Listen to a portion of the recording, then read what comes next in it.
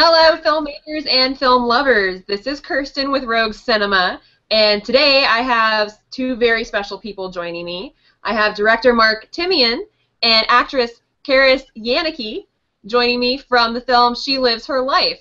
Hi, guys. Hi. Hey, what's up? So before we start, She Lives Her Life, I just want to show the quick trailer of it. It's an awesome film. We just did a review of it. So here is the trailer.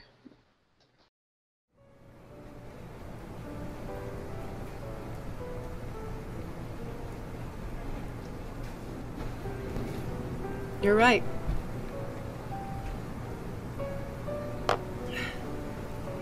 Just one, and then it's over.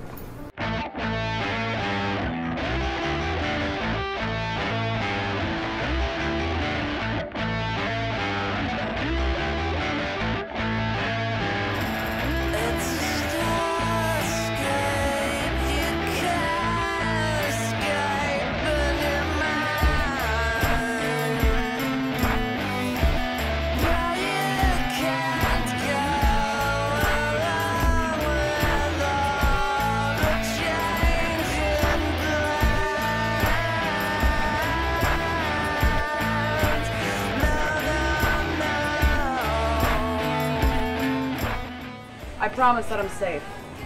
I mean, it's up to you, but I'm only gonna offer runs, so you can take it or leave it. Okay, I'll go with you.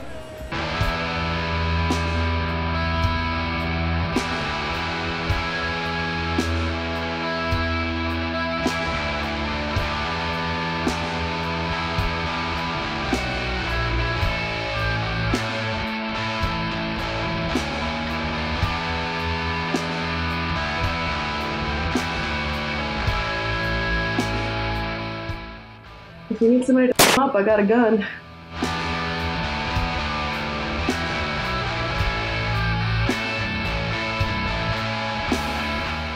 And that's She Lives Her Life on IMDb, which you can find. So, you guys, tell me how you guys came up with the concept for this film, which I understand you guys kind of had the idea and used the idea from a French film, right? Yes. I met Karis a little over 4 years ago, and I casted her in a short film called Way to Go, Christine. And it was really just pretty immediately after we shot that. I'd always loved the old film, Vivre sa vie, the French film. And just meeting her, something about her just kind of started a big explosion in my head, and I just thought it would be cool to remake it, but also just kind of update it to a modern day setting, and she just seemed like the perfect fit to do that with. So that's how it all started. Oh, Yeah. Wow. Now, and so you guys wrote the script together. Yes, actually, the script came. We spent like 6 months going back and forth on how we wanted to approach it. Mm-hmm. For a while there, we kind of had some weird character arcs that didn't really happen in the original, so like we were kind of going back and forth with each other for a while before we just basically decided to stick to the basics, which were the recreations of all the screenshots that we wanted to do, and not really focus on so much of the plot of the story, because the plot of the story is kind of vague in the original anyway. Right. So try to, as you know, independent filmmakers, pooling our own resources as far as locations and other actors we could bring in, and just kind of trying to create, you know, the story based on that. Yeah. We definitely simplified it. Yes. The first drafts that we did, I think we sort of, I think we both felt that we kind of got away from the original source material, and we knew it wasn't working, and I'm very thankful that we didn't go forward with some of our original drafts, because it didn't work, and then we both just kind of stepped away from it and went and did our own sort of things. And there was a while where I honestly didn't think we were ever going to get back to it, you know. And then it just kind of, it kept nagging at me, and I was like, I really feel like this is the correct thing to do. And then so the next draft that we went with, it was just very stripped down, very basic. It was only a 40-page script, and there was a lot of room in there for improvisation and just certain spontaneous things that could happen on the set that we kind of allowed in, and I think that's closer to the spirit of the original film anyway. So it worked out eventually, you know, but it definitely took a little time to get there. So like a lot of the dialogue is improv. Like we had like a basic outline of like what we wanted to say, and then we just kind of relied on the actors to just basically move the scene along in their own words. Oh, wow. Yeah. That's really cool, and it definitely does have that very realistic feel for the most part. Of course, I don't see very many gorilla-suited men running around on the street. Sure. But I definitely did get that very realism feel from the film. Oh, thank you. Yeah. No, that's great. And so let's talk about a little bit about your locations. Now, you guys shot the whole film in Nebraska? Yes. Correct. Lincoln, Nebraska. Okay, because it has that beautiful, especially the last scene where you're running. I don't want to give it away for anybody who watches it, but when you're running in the last scene, it's just like this open expanse of space, and it's just beautiful. And then, of course, you also have, in contrast to that, the store that you shot in, which, you know, was awesome. It looks, you know, very much like a little hipster little thrift shop. It's basically what it is. You know, it was just kind of one of those things, finding the locations. I mean, a lot of the locations, like the bars and stuff, are places that we hang out. You know, so there's like, come on in, shoot. And we know the people, and we're very comfortable there. The ending place at the end, that's an old kind of abandoned aircraft field, like that was built around like World War II, that's not even used anymore. So there's used to these streets that are out there that just kind of go nowhere, you know. And I just kind of wanted something open and strange, and a little bit of a surreal feeling to it. So that's where that place came from. And then like the boutique as well. I mean, I looked around for some legitimate pawn shops, but it was hard. Yeah, we couldn't score an actual legitimate one. Nobody really wanted us in there. So we just kind of made do with that place, but it does have a certain charm to it, I think. So. Oh, yeah, definitely. Yeah, I love the robbery scene, of course, which is in the very first section of the film. But all the locations look great. Now, how is the independent film scene in Lincoln, Nebraska? It's pretty decent. There's a lot of really talented people doing a lot of good stuff out there. A lot of friends that we know are really getting into web series, and they're having like a lot of success with that.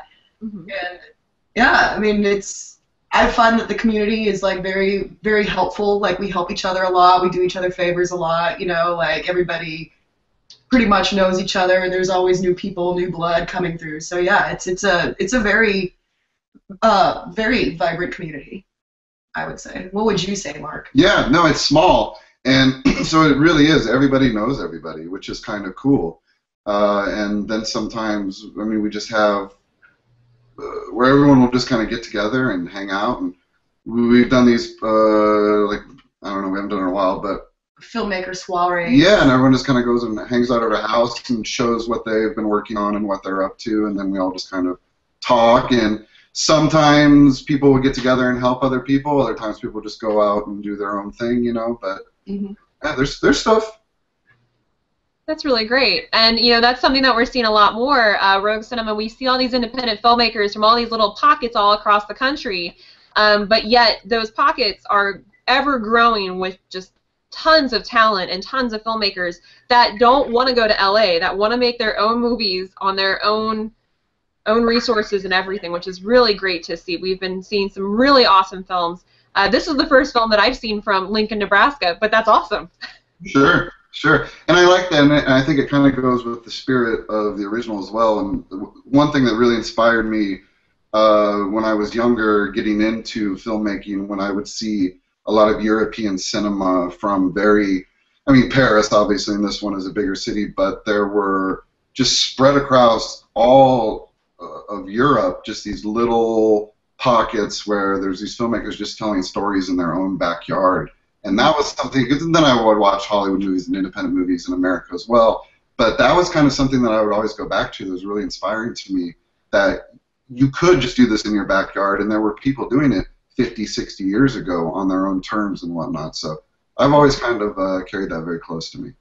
That's really great. Now, and so Mark, you have a lot of films that you've worked on, not just She Lives Her Life. how did you get started in filmmaking? I mean, I did do the jump and moved out to California just because I wanted to learn. And you didn't then. This was 2000, so you really didn't have the internet as a resource as it is today. So just for me, it was easier just to go learn hands-on. I did everything: production assistant, grip, assistant director. You know, just a variety of duties that just kind of helped me to better understand the process. How do you put this whole thing together? How do you begin it?